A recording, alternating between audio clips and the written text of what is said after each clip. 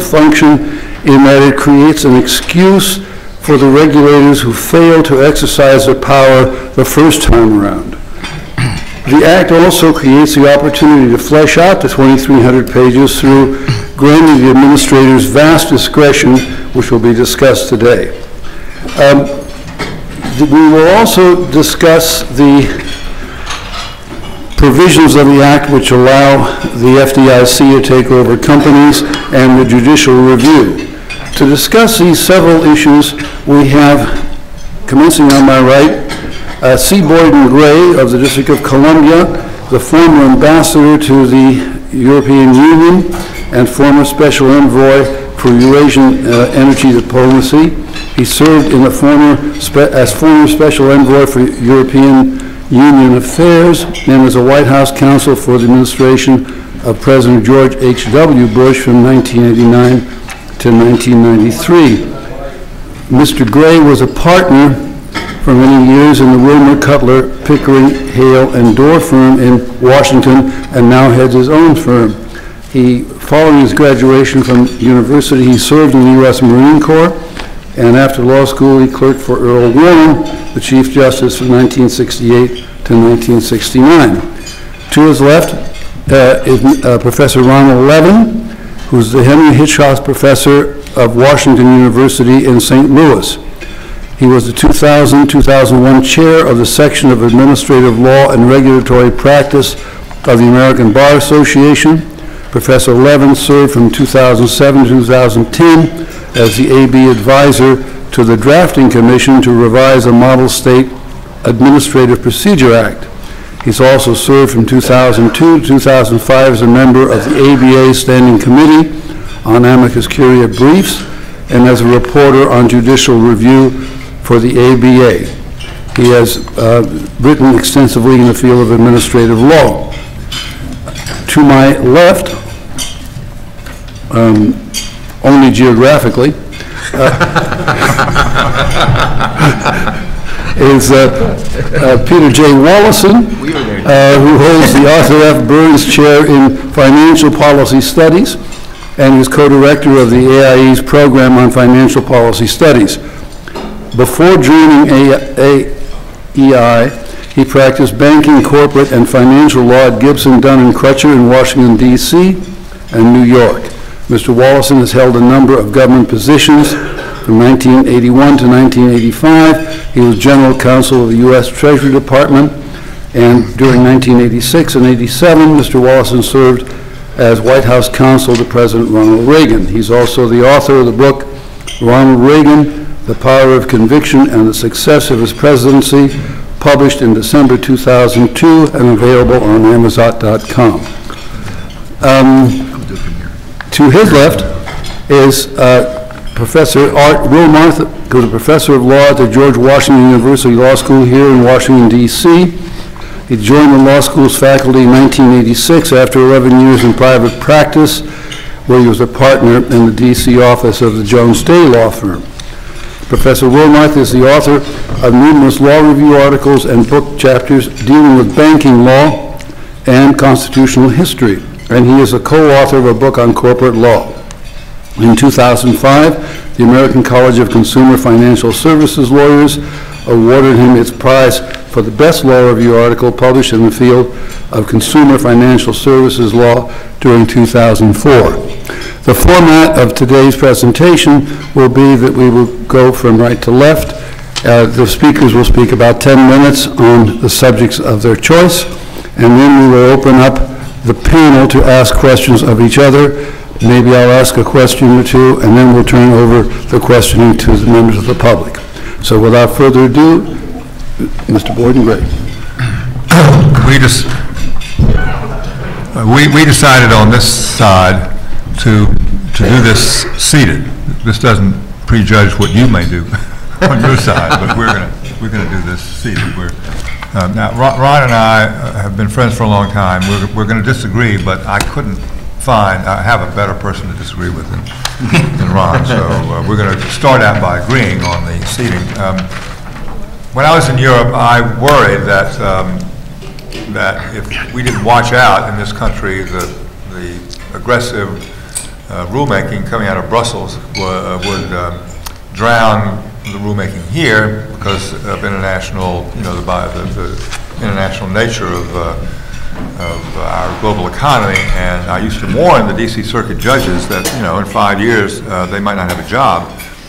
I was reminded of this this summer by the former chief judge who said, "Boyden, I've got a job for the rest of my life," meaning referring to the healthcare and financial regulations that are going to be coming down the pike that Judge Bea referred to.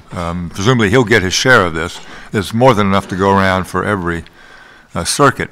The one word I think that characterizes this legislation that has legal significance is vagueness. It is incredibly vague, uncertain.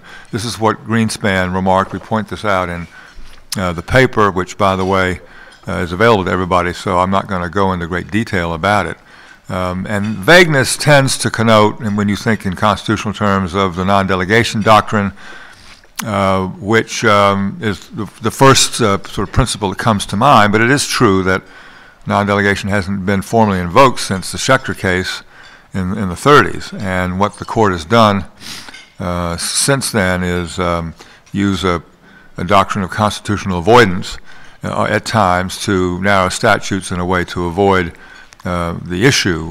The opinion in American Trucking, one of the most recent cases, points out that maybe delegation problems will rise in level of concern the broader the scope of the economy that's covered. I'm not sure that's even here enough to overcome the reluctance on the part of the court to actually knock a statute out on this ground. However, I do think there are other grounds that are inescapable that could cause a court to, in the Supreme Court, to take a very careful look. We go over 3 titles that all are related both by subject matter and by potential legal infirmity, and they don't all share exactly the same judicial review provisions. For example, Section 202 of the Resolution Authority is probably the most questionable and unique, but they all share more or less the same principles that I'm going to run over very, very quickly. One of the problems here is that whereas in a typical non-delegation case we have a very vague grant of authority, the courts are there and able to construe the statute in a way that might avoid it, and this is done frequently. As I said, it was done actually in American Trucking. But in this case, the court's ability to issue interpretations of the law is dramatically curtailed. In some cases, under the law, especially 202, courts are ousted of jurisdiction altogether for any issue. And others, they're limited to arbitrary and capricious review, and Ron's the expert here, but to me that says the usual Chevron arguments about statutory interpretation may be off limits. You may be limited to a State Farm type of review. Does the opinion have any internal logic? But you can't link it to what the statute might mean. In addition, for example, the arbitrary and capricious review runs through all of the provisions. In the Title II Resolution Authority, it goes beyond that and says the courts have to deal with this, or the district court does, in 24 hours, and it has to do so in secret if the seized entity doesn't submit voluntarily to it. And there are even criminal penalties for disclosing what might be happening behind closed doors. Maybe that's a violation of the First Amendment. I don't know. The penalties run against the leaker, not the leaker, not the leakee. But and I haven't studied that aspect of it, but that raises certain questions. The seizure standard says, does the bank pose a risk of failure? And then, secondly, does that failure pose a risk to the financial stability of the United States? The second finding seems to be the key one, but that is off limits for the courts under Section 202, under the second title. So the courts are maybe not completely stripped, but are severely compromised in their ability to construe these provisions narrowly. And then to add to that, the Congress is kind of cut out, especially with the Consumer Bureau, the Title X, because the funding comes from the Fed, and the appropriations committees are purportedly prohibited from exercising oversight review. Now, I can't see a sergeant at arms storming into the appropriations committee to shut down the hearing if someone raises the Dodd-Frank Act, and I don't know how one Congress necessarily can bind another one, but there it is. That certainly is the intent. Under American trucking, of course, agencies themselves are not supposed to limit the extent of their authorization. Then, of course, you have the executive branch. The White House is kind of cut out of much of this, especially, again, the Consumer Bureau. The Bureau Director is independent of the White House, removable only by cause, independent of the Fed that funds it, and, of course, beyond review basically by the courts or the Congress. The court review involved here is I think, somewhat unusual provision where the courts require deference to be granted to the Bureau Director as though he or she were the agency in charge of the particular statute in the first instance. And there are 18 consumer statutes run by I don't know how many agencies. She has the authority to rewrite all of the rules pursuant to anything she wants to do, and the courts must give it deference. So there in some instances there's just no oversight at all. For Title II, a takings, if that's what was claimed, there may be collateral review under the Tucker Act and the Court of Claims, but the damage to the financial system would have by then, I think, already been done. And then you add all this up with no real clear dividing lines between the branches or the functions of the branches as they might operate with the Resolution Authority or with the Consumer Protection Bureau or with the Financial Stability Board, many with common members, common goals. You have what I worry about, which is a disappearance of the line between the government and the so-called governed. A line gets dropped out of the paper where the New York Times describes a meeting of the government with the Wall Street. The article says the most powerful executives in the banking industry did not go to the government came to them. And where the government, without any distinction between which branch of government, the government came to them in the Nest, a secret hideaway in the Willard Hotel.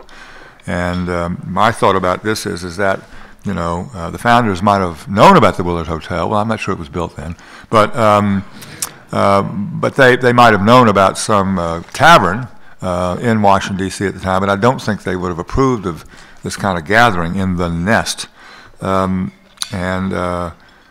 You worry about Adam Smith's warning that, or observation that a government made up almost exclusively of merchants is one of the worst form of governments of all.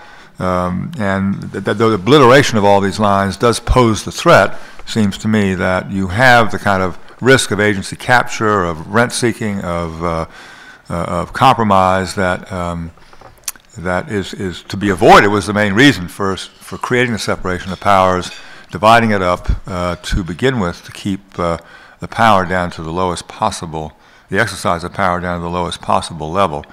I don't know what's going to happen, but lawyers are going to do very well with this, and so I'm proud to be a lawyer.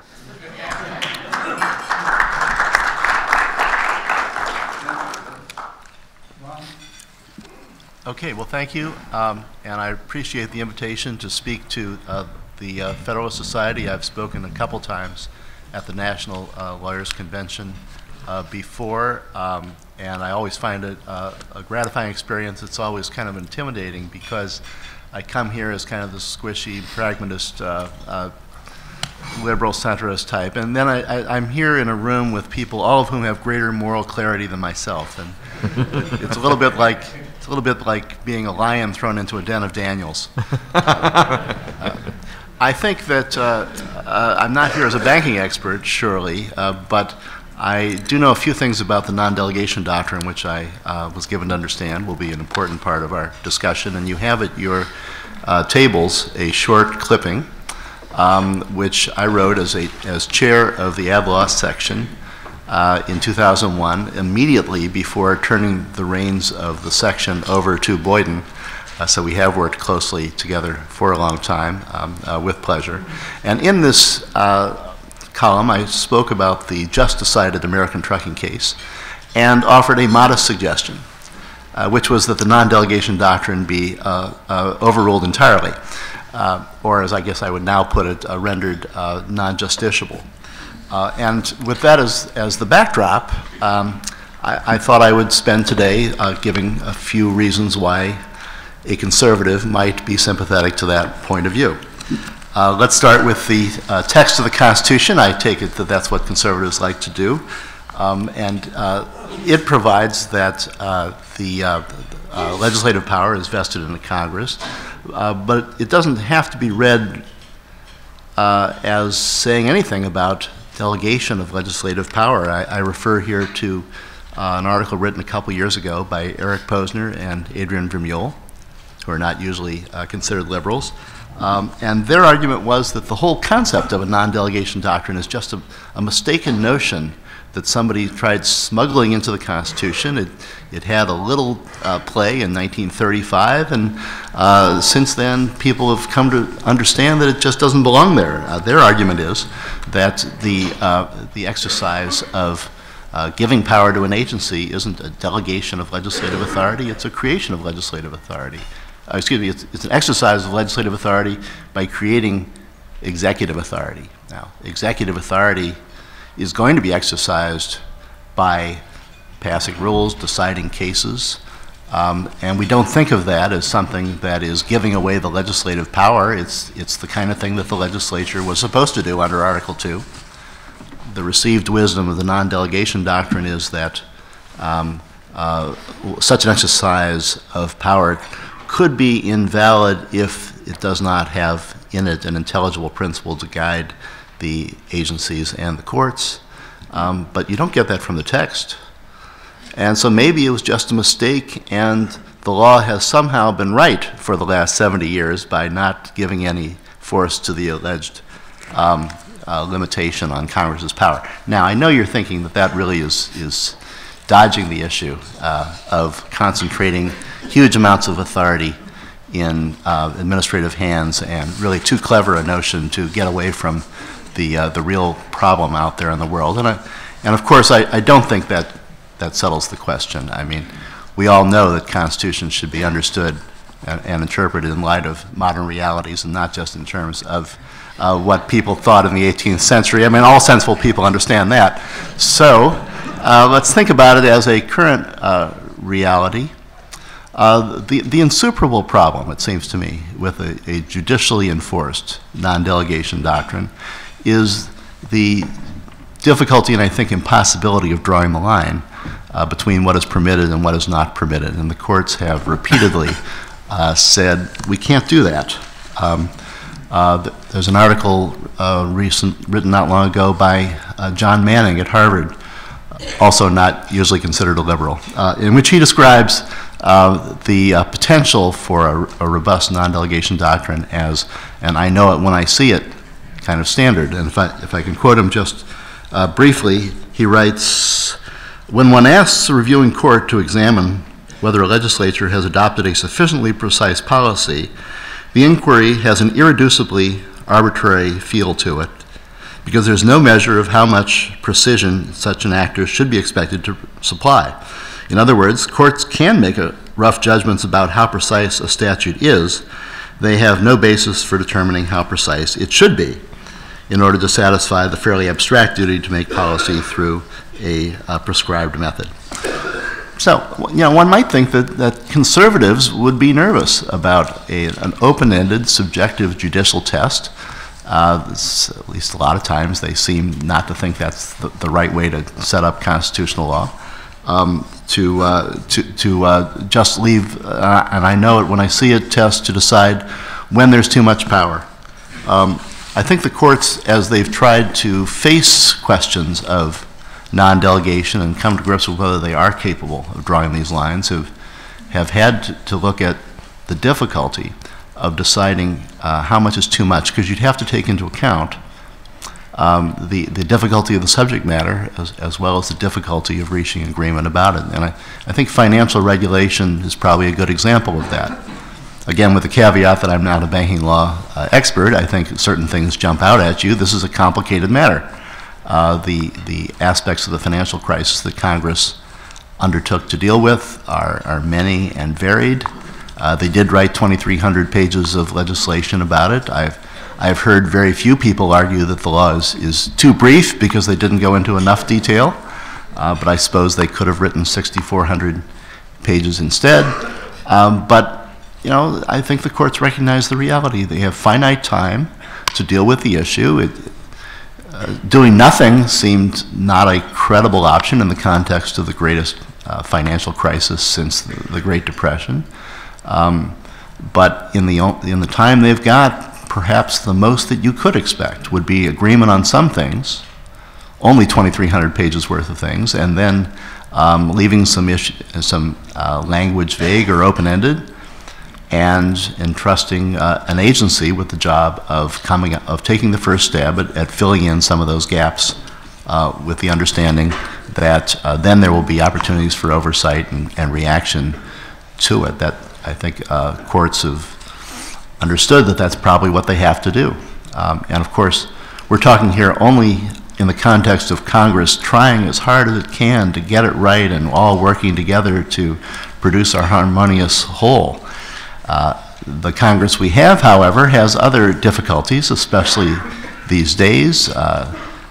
If you have a Congress in which there is a 60-vote filibuster rule in effect at the Senate level, if you, here I'm taking off my scholarly gravitas and drifting toward my pundit mode, if you have a substantial caucus that is trying not to work very hard for the law and making some moves to undercut it or prevent it, and only 3 cross-party lines, it gets even more difficult to write a coherent law. Because if you have to scrounge for every vote, you have to cater to the idiosyncrasies of every single person who's going to form your coalition, because any one of them can bail out. And that is a formula for aggravating whatever problems you would otherwise have of trying to get a clear and a coherent, never mind moderate, piece of legislation adopted. And so, but you can leave that last part out as a gratuitous slur. It's all right. You can get back to the Congress that's all working harmoniously and amiably to produce the law, and you'd still have the problem of things that they cannot resolve. And I think the non-delegation doctrine is administered in that light. The serious point I want to make, with stripped of badinage, is that I think you have to think about schemes of this kind as an unfolding story, something that unfolds by degrees. And the right way to think about the enabling legislation is as the first stab, and then issues will arise. At that point, members of Congress, the courts, the public will react against whatever solution the agency makes, and there will be questions of how to limit the power that has been conferred. And I think really at that stage of the game, Boyden and I and everyone in between might come to some fair amount of agreement on what the problems are, what kinds of things look abusive, might have turned out not to work out very well, and could reach constructive solutions. But I think when you look at the law at the outset, there's all the difference in the world between looking at it in a positive light in terms of making it the best way it can be, analyzing it sensibly to solve the problems and be fair to all persons.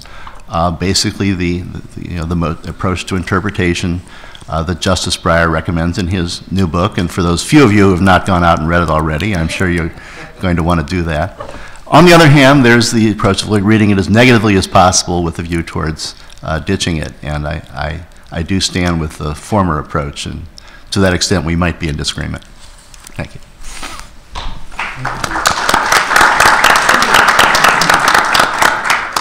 Or perhaps another view, Peter? Well, I would love to have taken on Ron's question whether doing nothing was a credible option. I assume we will get to that one. In fact, I think it was the most credible option. At least when Congress acts, they ought to know what they're doing and why they are doing it, and I don't think they'd had any studies to determine actually what caused the financial crisis.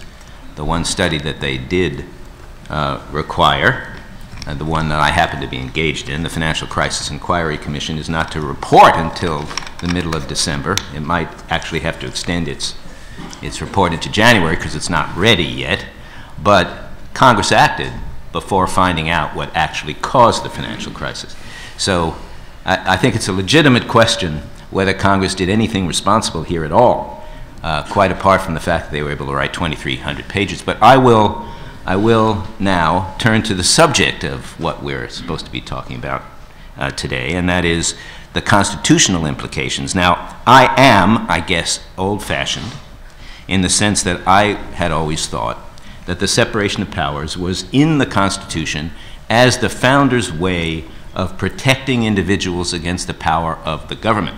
And the idea there, I thought, and maybe constitutional lawyers, of which I am not one, could tell me something else, but I thought the idea was that if the legislative body and the executive were separated and in fact in some kind of adversity, it would be a little bit better in protecting the individuals, people, and others within the United States against the power of the government. But if they are united, as was true in parliamentary systems at the time that our Constitution was developed, the protection of the people, of the individuals, was less.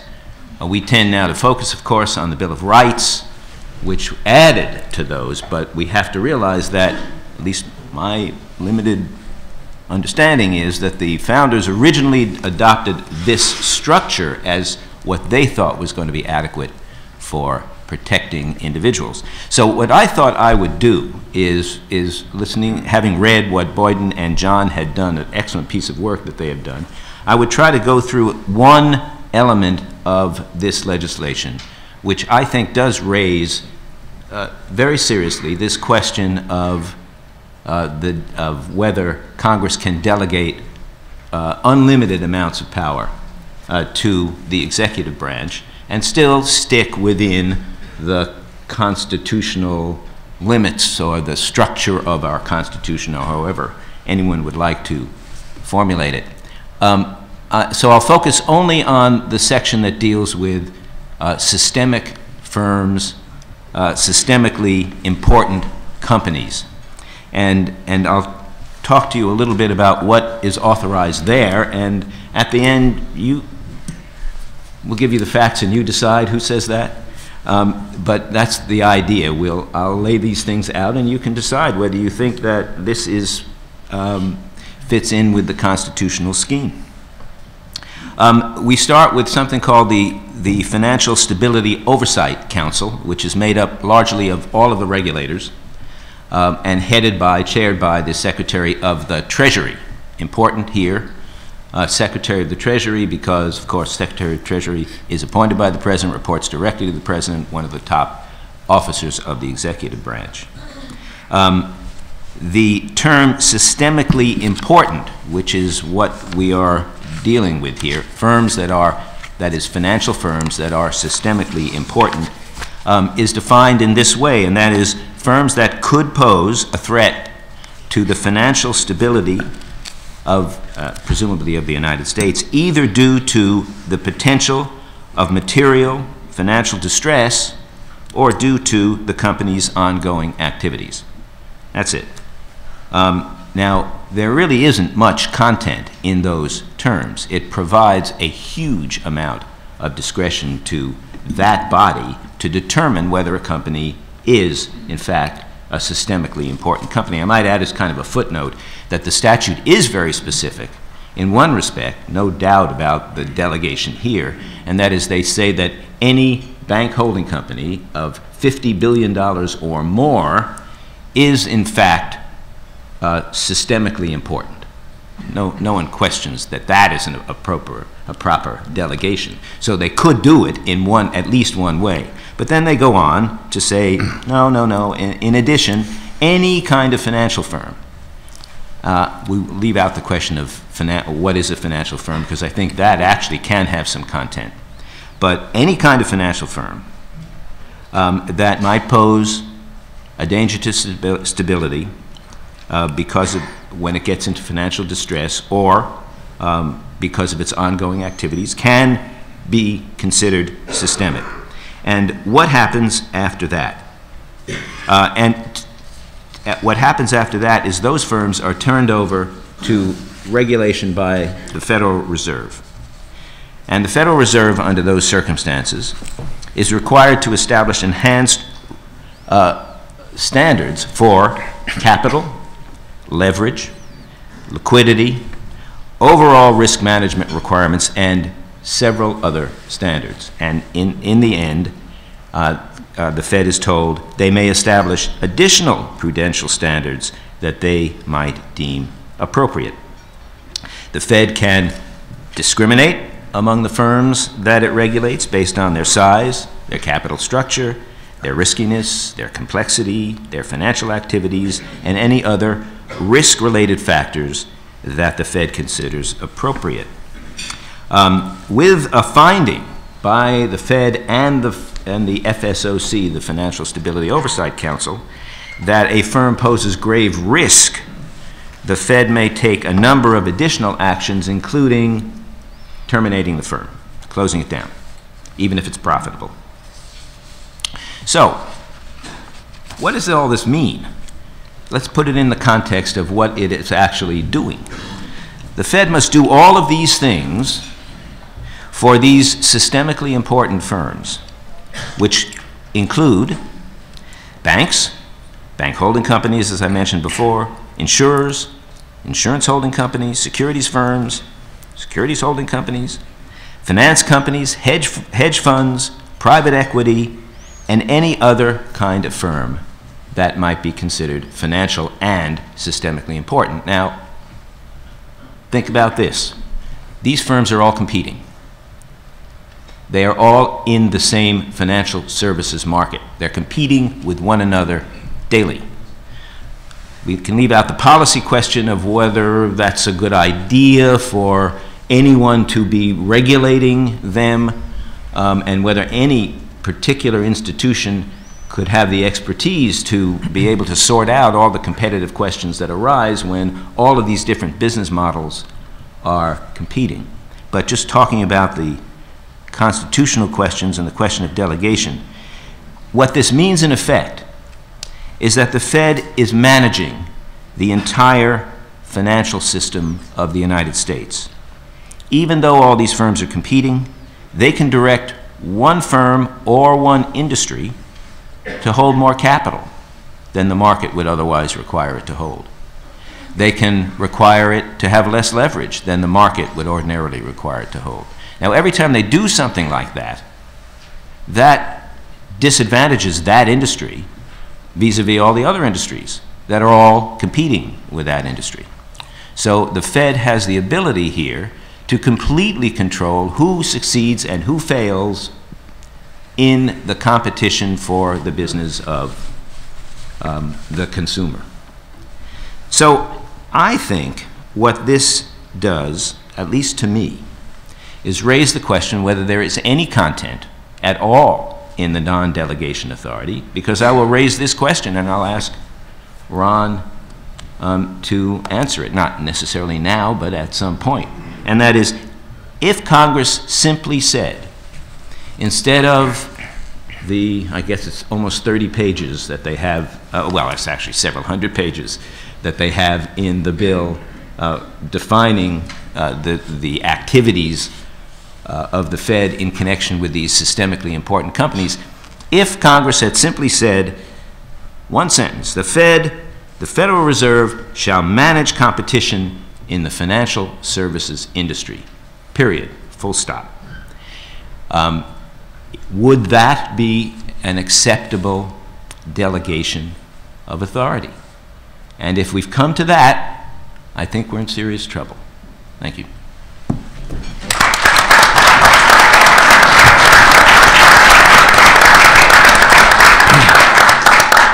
Arthur, your turn. Thank you. Thank you, and it's a pleasure to be with you. I appreciate the invitation. I'm going to take a little bit of liberty and say I think the constitutional issues surrounding the non-delegation doctrine have been, very well teed up, and I'd like to address a somewhat different question. It's certainly related to some of the things that Peter has said. The question is, for me, does the Dodd-Frank Act actually accomplish the purposes that were set out before Congress and that were announced as the reason why the act was passed? I'll just read two quotations. Federal Reserve Board Chairman Ben Bernanke said, "If the crisis has a single lesson, it is that the too big to fail problem must be solved." President Obama said upon signing the law, "Because of this law, the American people will never again be asked to foot the bill for Wall Street's mistakes. There will be no more taxpayer-funded bailouts, period." Well, I wish that were true, but I think it's certainly not true. And the question is, why wasn't the too big to fail problem solved? And I think that there were too big to fail problems on two sides of the ledger. My colleague Peter has written in many places very eloquently that Fannie and Freddie were an enormous too big to fail problem. They weren't even addressed in the statute. The other part of the too big to fail problem were the enormous complex financial institutions on Wall Street and elsewhere, the giant financial institutions. I'll call them large complex financial institutions or systemically important financial institutions, the SIFIs. In each case, what you had was a tremendous exploitation of public subsidies, both explicit and implicit, and gross undercapitalization for the risks being taken on both sides. Fannie, Freddie on their side, the SIFIs on their side. So the question is, does this act solve those basic problems? And the answer is no, it doesn't. Yes, there are supposed to be enhanced capital standards, but you have to rely upon the same regulators who didn't require enough capital in the first place. And one thing that I found very shocking, Peter was very much involved in the Federal Deposit Insurance Corporation Improvement Act of 1991, which established something called prompt corrective action, which meant that when you become undercapitalized, the regulators are supposed to crunch down on you. Well, essentially, prompt corrective action was suspended explicitly for the top 19 firms. Chairman Bernanke said, "We're not going to apply prompt corrective action to the top 19 firms." I mean, it's interesting that the fiducia has no such discretion, but they exercise it anyway. So how can we be sure that capital will be required next time when it wasn't this time? What about the so-called no bailout? The whole purpose is to set up this thing called an orderly liquidation authority, which is supposed to mean no more bailouts, that will put every SIFI into a hospital-type situation and break them up. Well, the problem is, I'm not against the concept of an orderly resolution authority. I think that makes sense, but there are many loopholes left open. For example, they still allow the Fed to make broad-based liquidity programs available under its Section 13.3 authority. Well, one broad-based liquidity program that they used was the primary dealer credit facility, which was addressed at the top 20 financial institutions. There's no reason to stop them from using a primary dealer credit facility again. Supposedly, it's only supposed to be made available to solvent institutions, but as you'll remember, when the TARP program was announced and capital infusions were made into the 9 largest banks, we were told, oh, these are all solvent institutions. They don't really need the capital. We're giving it to them anyway. Within a month, they had to infuse significant amounts of more capital into Citigroup and Bank of America, which proved to be, unfortunately, not so solvent. So that's not much of a restriction either. They did not repeal the systemic risk exception under the Federal Deposit Insurance Corporation Act. The systemic risk exception was used to guarantee $300 billion of assets against loss for Citigroup. It wrapped around the entire holding company. It protected the shareholders as well as the creditors. That authority still exists. The FDIC still has $100 billion of borrowing authority from the Treasury for insurance purposes, which is not limited to the deposit insurance fund. That can be used. So the FDIC can prefer certain classes of creditors over others.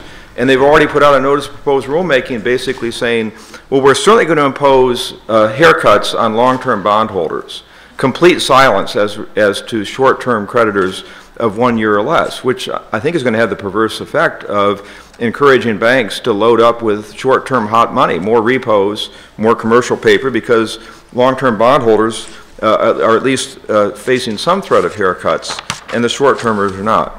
One of the worst things is that the so-called orderly liquidation fund, which is supposed to pay for resolving these failures, is not funded. There's not a dime. There's no money in that. Instead, the FDIC has to borrow from the Treasury to pay for the resolution. Now, supposedly, yes, you can go back against the assets, maybe the creditors. You can make ex post assessments on SIFIs, but there certainly will be bridge loans from taxpayers. That makes no sense. We wouldn't operate, I don't think, with a deposit insurance fund with no money in the bank. We didn't have enough this time, but we at least had $50 billion.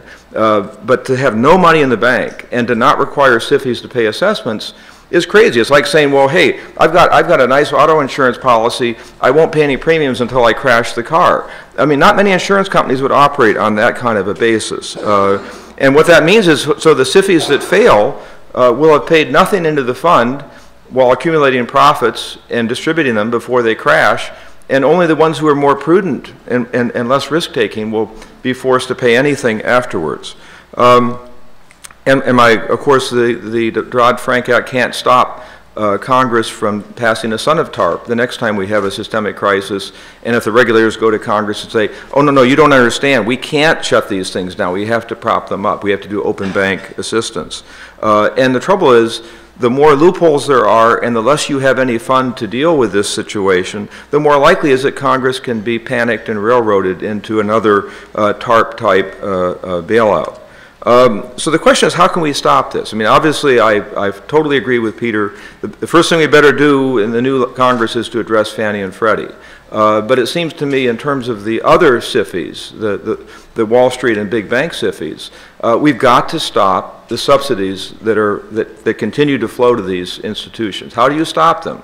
Well, one thing would be, yes, certainly to increase capital, but that hasn't worked very well in the past. Secondly, it seems to me that you actually start creating a meaningful pre-funded orderly liquidation fund paid for by these institutions so that they actually think they might actually be put into the hospital because there's money to do it. Third, and most importantly, is to actually create some kind of meaningful separation between the banks and their non-bank affiliates. I mean, so that they cannot use deposit funding, which is the lowest cost funding. If you want to know how low cost it is, look at your bank statements. 0.05%, 0.01%, that's what you're getting on your deposits. That's really low cost funding, isn't it? You can't get cheaper funding than that. That funding is being used to fund the most speculative activities under existing rules.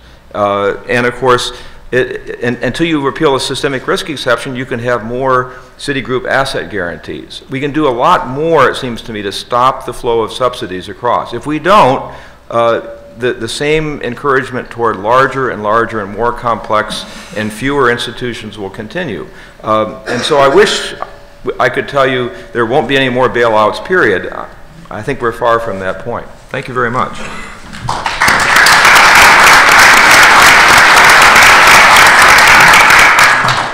Well, I think we start with the question that's already been put by Peter to Ron. What if the Federal Reserve, what if Congress enacted an act that said the Federal Reserve shall manage all financial firms, period?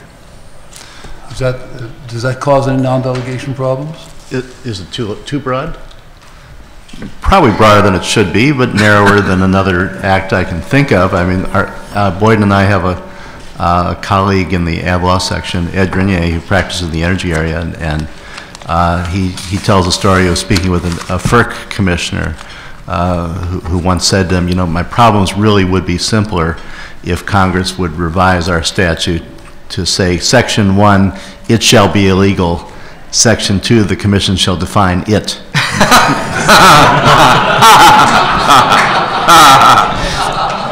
Yours is a little narrower.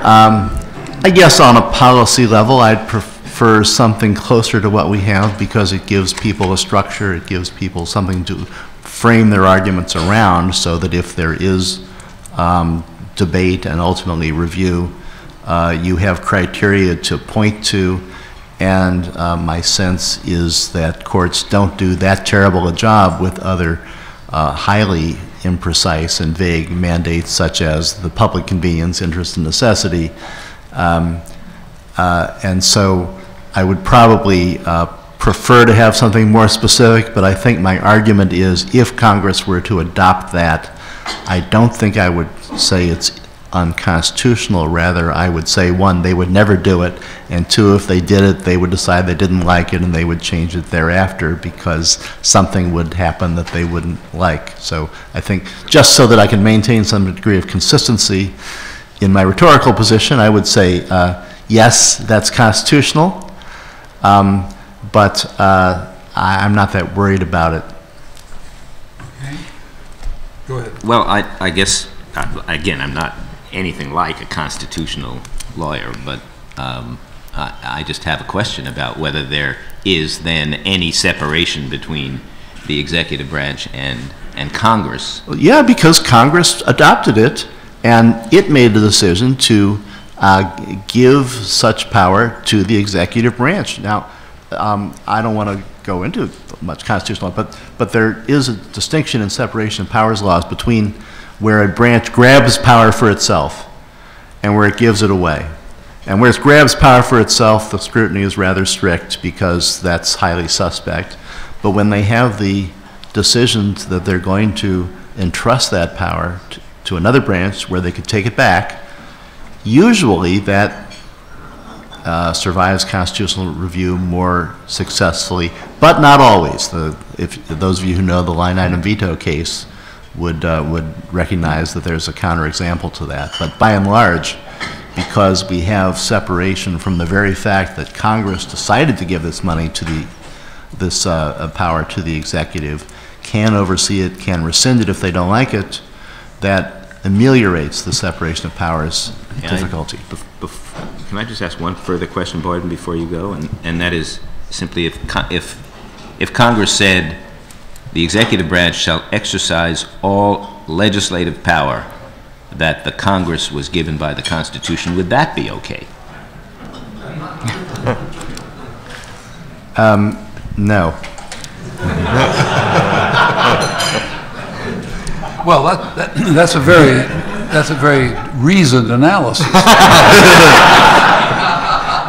All right, Boyden, you had the question that Peter posed about managing competition is the language you use is strangely similar to the language that was at issue in the Schechter Poultry case, the National Recovery Act. It worked then, but it didn't seem to bother anybody since, as Ron has pointed out. The point I was trying to make is to deal with Ron's backup, fallback, his plan B.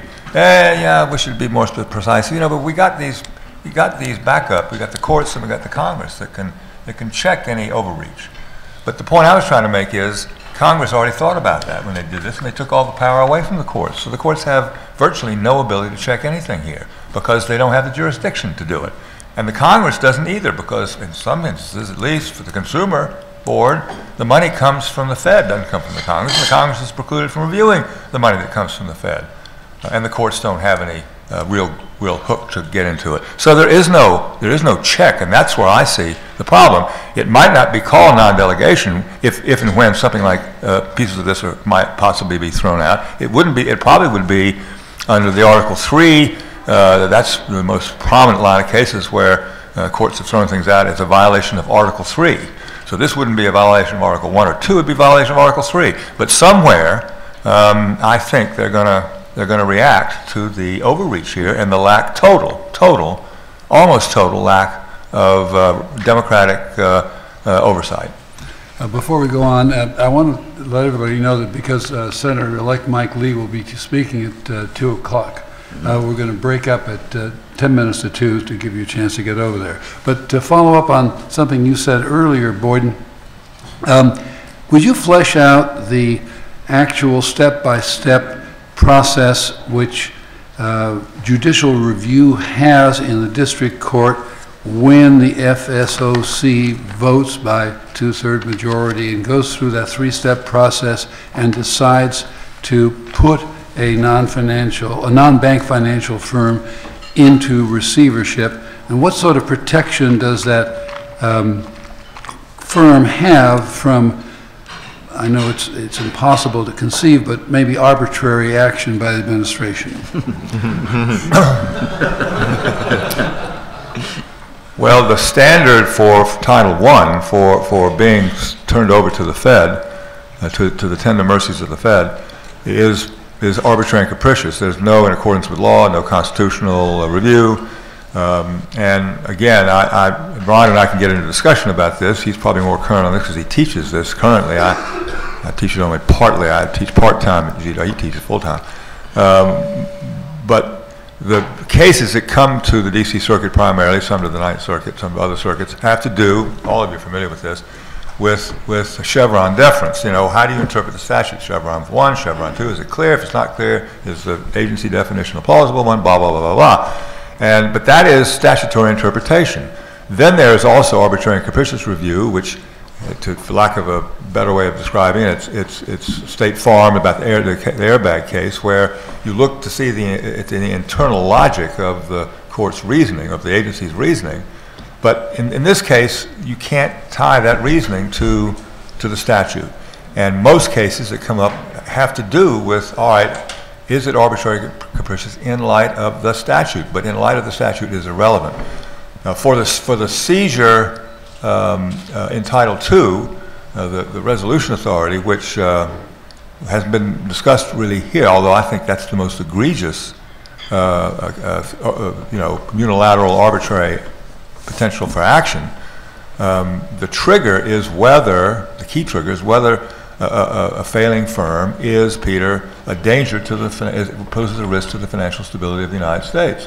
That standard, which is supposed to govern whether or not the entity can be seized, is taken away from the courts to review. They can't look at it. It's precluded by the statute. Bizarre, but there it is. And so I think that's a violation of Article 3 if it's not a violation of the non-delegation doctrine. Well, how about the determination of whether the firm is actually close to default? That can barely be reviewed. You have under Title II, the district court has to resolve the resolution issue within 24 hours. Can you imagine getting a district court judge up to speed in 24 hours? He certainly isn't going to get any sleep. Then the legislation provides that the district court, or that there cannot be a stay of the seizure pending judicial review. Well, boy, that's great. And then if it's a non-consensual seizure, it's secret. It's a star chamber proceeding, really literally a star chamber proceeding, and if someone leaks what goes on behind closed doors, they're subject to imprisonment. This is in the United States of America. Can I respond? I'm trying to say this is the United States of America. I'm pretty much on Boyden's wavelength on much of this. I mean, when I read the provision that says you have to have the decision in the district court within 24 hours, I thought that is completely nutty. And when if I take at face value the argument, and I see the statutory language that gives rise to the argument that the court can only decide if it's arbitrary and capricious, but not whether it's ultra-virus or unconstitutional, that is also completely nutty and unacceptable and un-American. However, let me try to stick up for our distinguished first branch of government. Because on further consideration, I think there are probably some arguments that one can consider to offset the complete lunacy of what we've just heard about. On the 24-hour thing, that did seem completely nuts, but then I read further in the section and looked at the way in which the matter is then appealable to the Court of Appeals. And it says the Court of Appeals shall expedite the appeal, but that's all it says. It doesn't put a time limit on there. I don't know. It's very hard. You can't get something out of this from the legislative history, and I certainly wasn't following the inner details. But I would infer that what is contemplated here is that the district court decision is only a nominal step, and that the real action is expected to be in the Court of Appeals. And so the 24 hours stop in the district court is probably just there for some civil procedure reason If they had just said you appeal to the Court of Appeals, then people would say, okay, that's all right. According to the statute, the review in the Court of Appeals is whether the Secretary's determination was arbitrary and capricious. It's not reviewing the district court itself. So it may be the case, and I am speculating here, that the concept here is that for some reason they want the district court to be the first point of call, but then it goes to the Court of Appeals and the Supreme Court. And there are many administrative decisions that are appealed directly to the Court of Appeals. And so we have this stop by the district court for a way station. But if you take that view, then it doesn't seem quite as nutty as it would otherwise be. It's just a passing step, and then the real action begins. With regard to the standard of review, yeah, it's totally counterintuitive to say that you would review arbitrary capricious, but not ultra vires or constitutional. And there are many preclusion statutes that are read aggressively or creatively to allow review of some issues, and it's normally exactly the opposite. That, of course, we'll review the constitutionality. Of course, we'll see if you're violating the statute. But as for the arbitrary capricious issue, that may be in the hands of the administrator. So I would suppose that I will predict that courts will not give it the interpretation that Boyden is giving it. I would predict that they would say, well, look, you can't even decide whether something is arbitrary and capricious as a reasoned interpretation, a reasonable interpretation of the statute without some concept of what you think the statute means.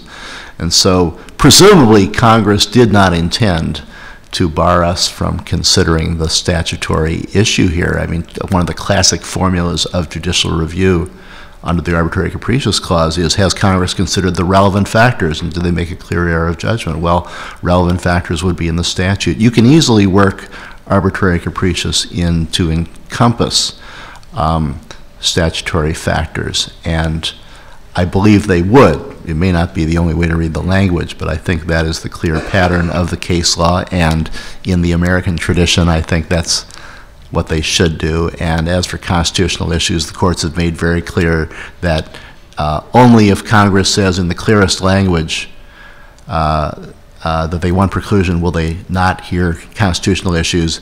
And if Congress does say in the clearest language that you can't review it, they'll do it anyway.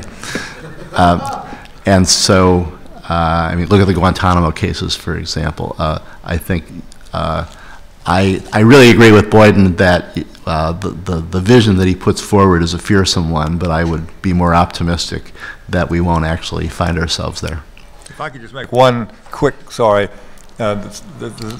writers of the statute knew how to put in accordance with law and statute and Constitution, and they knew how to invoke Title 7 of Chapter 7 of Title 5, which is judicial review. They knew all those things, but they also knew what arbitrary. So that anyway, if the courts do say that must include statutory interpretation, then they've basically said there's a violation of Article 3 here, and that's why we're going to throw it out and rewrite it, which is fine with me.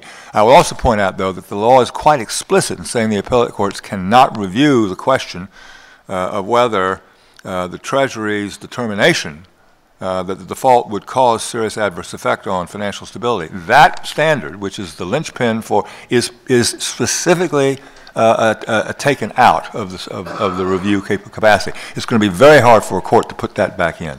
I think it's a different issue entirely. I mean, that would go to the more substantive matter of whether it's appropriate for judicial review, and I would like to hear people who know more about banking law than I do think about the wisdom of that. I would think that, you know, where this came from obviously was bank receivership practice, that the idea that and this has been fought over in bank receivership, that you can put a bank in receivership ex parte essentially, but then there has to be a post receivership hearing to handle the takings related issues, and so there's post deprivation review. Now, if you look at those cases, they basically said, well, that kind of ex parte seizure under judicial control and then a post deprivation review in terms of whether it was wrongful, whether there should be compensation, is based on the fact that the bank chose to be chartered by a governmental authority, and the bank chose to get FDIC insurance, and so there was a trade-off of benefits for fewer rights. Now the question is, now you're taking the bank receivership model and you're stretching it around the entire holding company, and the holding company, of course, is just a hedge fund with no connection to the government. And you're also stretching around people who don't even own banks. But certainly the holding companies for banks and the non-bank people haven't been chartered by the government and didn't swap, less rights for deposit insurance. So it'll be interesting to see whether that bank receivership model holds up quite as well when it's not really a bank that you're talking about. Any other questions of the panel? Shall we throw it open to the public?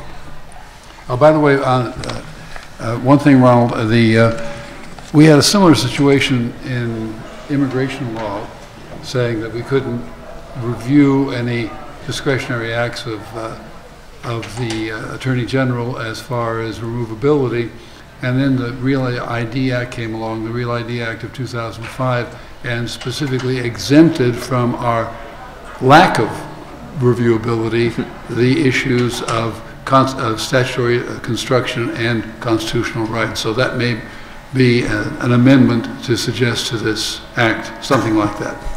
All right, now, there's a microphone over here, and we've opened up the session to people who'd like to ask questions. So would you, if you please go to the microphone and state your name and affiliation, and then your question. You can ask it of the panel as a whole or as to any member of the panel. My name is Alan Rawle. I'm a part of Sidley Austin. I find all of the discussion of the non-delegation doctrine particularly bracing and stimulating, perhaps even encouraging. But I do wonder whether we're barking up the wrong doctrine or perhaps the wrong article of the Constitution. What about the appointments clause problems, maybe the take care clause that the president has the responsibility to execute the laws? Now, there's a lot of power that has been discussed that's been delegated perhaps to the Secretary of the Treasury, but the CFPB that Boyden mentioned, the Federal Reserve, these are not under the President's direction, and while there may be for cause removal authority, the fact of the matter is that the intent and the design is to take power and authority away from the President and make it even more. Boyden has talked about the lack of judicial review, but there's also not any kind of accountability really by the President. And any regulations that are issued by these independent authorities are not going to go to the White House, are not going to go to OIRA and the Office of Management and Budget from review. Does that pose constitutional problems under the President's Article II authority? And does it make any sense to take it out of the control and influence and judgment of the President, who is, after all, supposed to be accountable? Well, I think that yes, Alan, I think yes for the director of the Consumer Bureau. That is a person who's not going to be under the control of the President or the Fed, and so I think there's a real problem there. And Peter, why don't you pick up? There are actually several problems with that. You pointed out one of them, not under the control of the President, because appointed for a term, single person, appointed for a term, not under the control of the Fed. The statute has specific language that says the Fed cannot have anything to do, really, with what the director of the CFPB does. But finally, and this is, to me, the most striking thing about it, they're not under the control of Congress either through the appropriation authority, because they are given by statute 10% now, but then later 12% of the Fed's operating funds to use, which comes out to something now about $600 million a year. Now, let's remember what we have with the Fed. The Fed, first of all, is independent of Congress and doesn't get any operating funds from Congress anyway, for a good and sufficient reason, we think. That's been constitutionally challenged and upheld. But now we're taking another institution and we're grafting that onto the Fed and giving them some of the appropriations that the Fed has for itself through its management of monetary affairs. It doesn't get any by or leave from Congress. But the important thing, it seems to me, to look at here is that the Fed, at least, independent as it is of all the branches in a very informal sense, not formally so, but informally independent of the branches, is at least made up of people who are appointed on a bipartisan basis in a collegial form, a commission-like form. Here we have a single person who is insulated from control from anyone, and in addition, and I guess this doesn't have constitutional implications, but it is an amazing thing to me, if you look at the range and scope of this administrator's power, there is nothing that comes close to it in the government, even at the cabinet level. Nowhere. Because what this person is able to do is to regulate not only the largest banks, but regulate the check cashing firm on the street corner in any little town in the United States. And everything from the top to the bottom can be regulated by this single person, and everything in between. It's a remarkable thing. I can hardly believe it can pass constitutional muster, but then again, there's also, you mentioned OMB. There's also a little provision in there which says that OMB can't review the budget either, which is just a little dig, a gratuitous dig. All right, another question? Could I speak to that one too? Just a second. Alan, I appreciate the question. You know, it wouldn't be a Federalist Society meeting without a debate on the unitary executive, and I say that fondly and not in a snide way. But now we, of course, have a new case.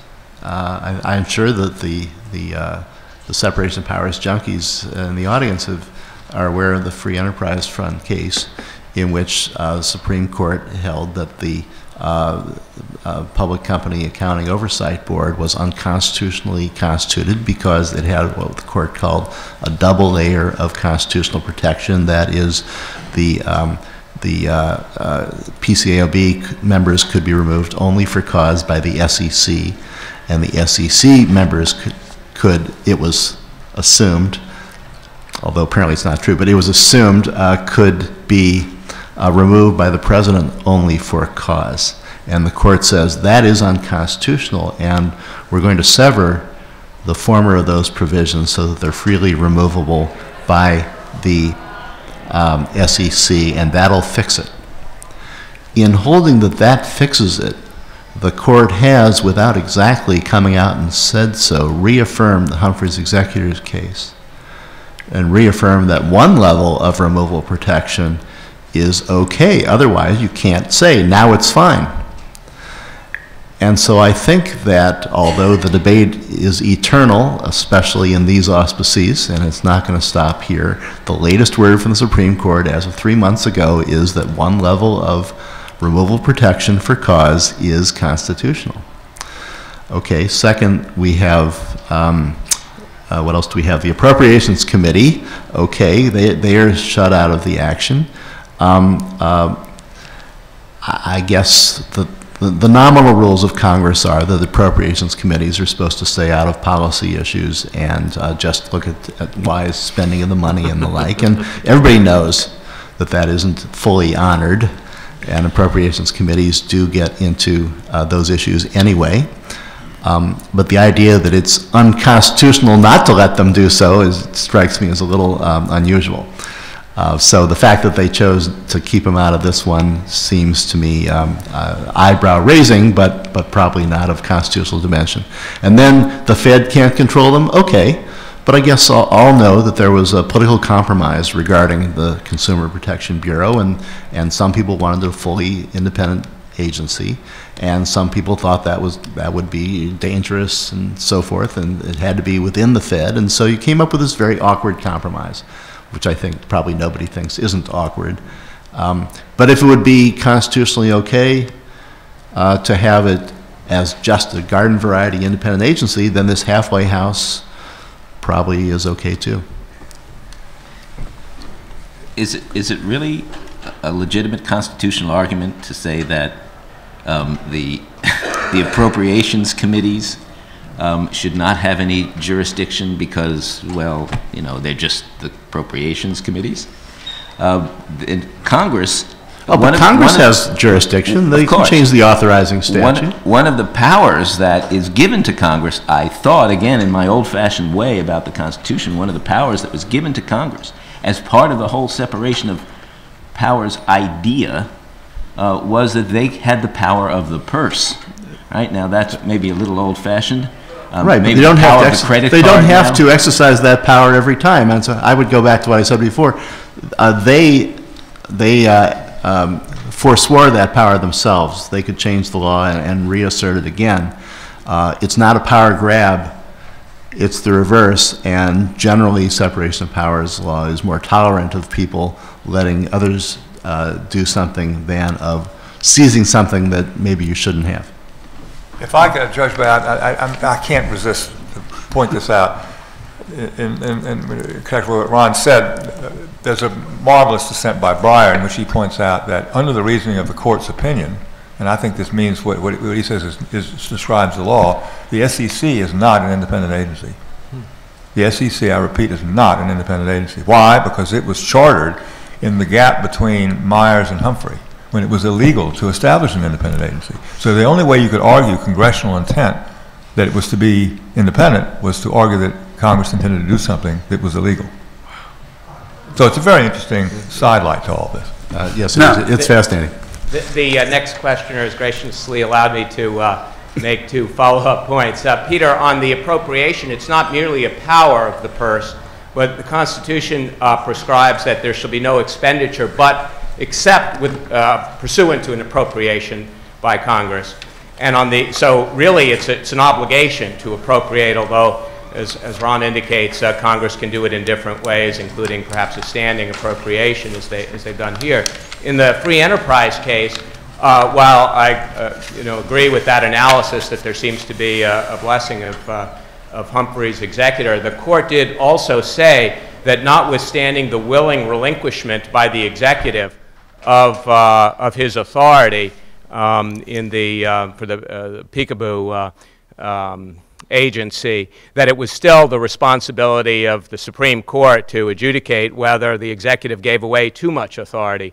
In that case, they cured it perhaps a little too easily, but they did note that you can't willingly relinquish it if the Constitution wants you to hold it. Thanks. Next question. Kai Alberg, Port Angeles, Washington. As was noted earlier, Congress chose to act before receiving the report investigating the causes of the crash.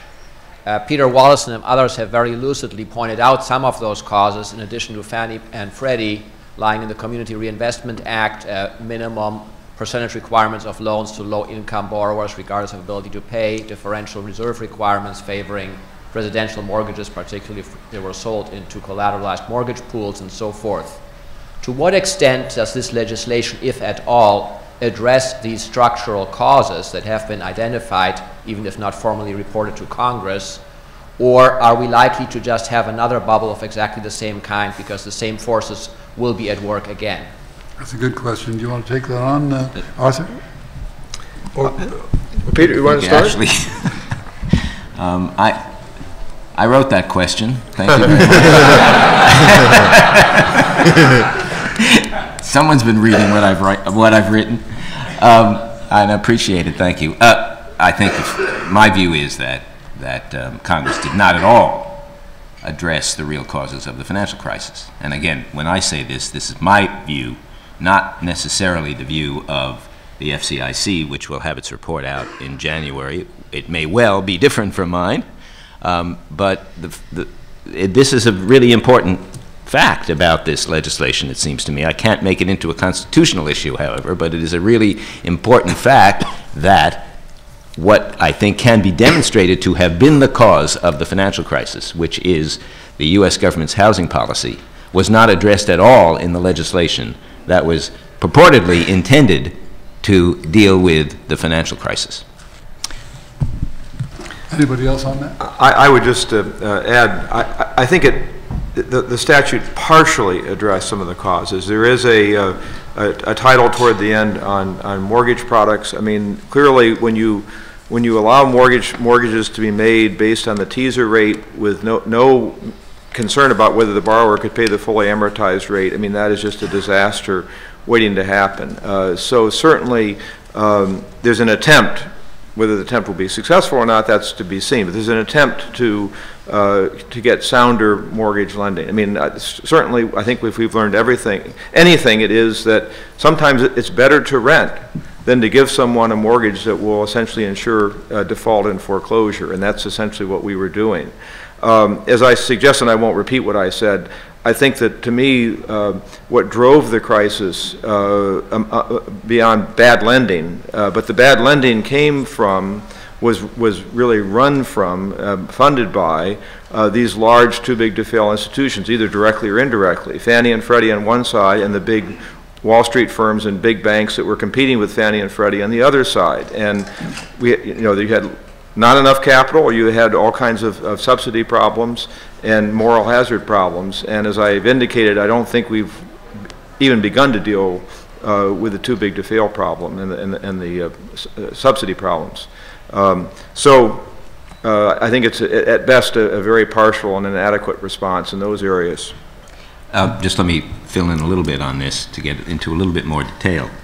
There are 27 million subprime and Alt-A loans outstanding in our financial system. That's about half of all mortgages.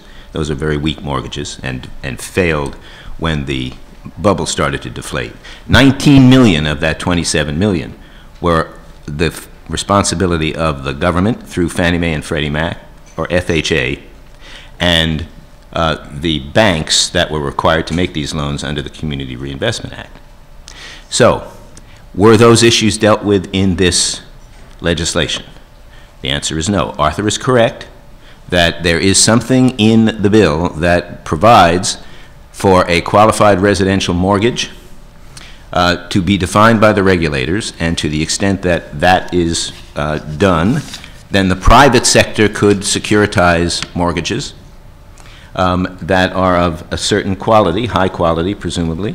If they don't create a qualified residential mortgage, if there isn't one that is being securitized, then the private sector has to have a retainage of 5% for each mortgage that it securitizes in order to give them, quote, skin in the game. But the point is that over 2/3 of all mortgages that were made up to the time of the financial crisis, the crash, were made at the instance of and bought by and responsibility of the U.S. government.